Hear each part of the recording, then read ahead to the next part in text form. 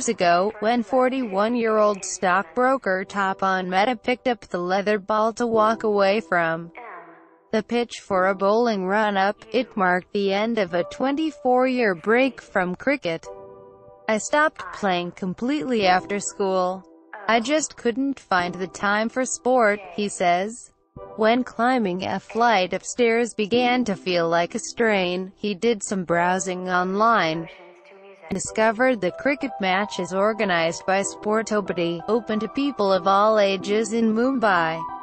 "I liked the idea, especially since it meant I didn't have to worry about buying gear or finding a space, or even joining a team," Mehta says. They even offered special sessions with coaches and physiotherapists. Mehta now plays with his Sportobities on most weekends. "I feel fit and I find the sessions I play also very relaxing," he says. Across metropolitan India, sports event companies are beginning to offer packages with a focus on fitness, but with an approach that promises to be more entertaining and engaging than a gym workout.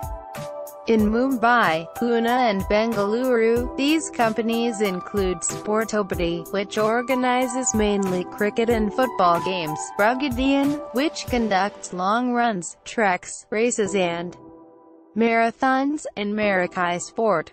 Ruggedian organizes obstacles races and endurance runs, and offers 3 months of training before their more arduous events. On Ashri Fadnavis, HT photo, people are health conscious but bored of the traditional methods like going to the gym. "That is where we come in, offering fitness along with fun," says Ajit Ravindran, MD and co-founder of Marakai. "We've made a start, but there is scope for a lot more." Among Marakai's customers is Bengaluru HR executive Sanmati Shetty, 35, who signed up for cardio tennis 2 months ago, worried about the lack of activity in her sedentary lifestyle. A cardio workout, incidentally, is any activity that gets your heart rate up and stretches over 45 minutes or more. Physical fitness, physical exercise. Read full story. More health.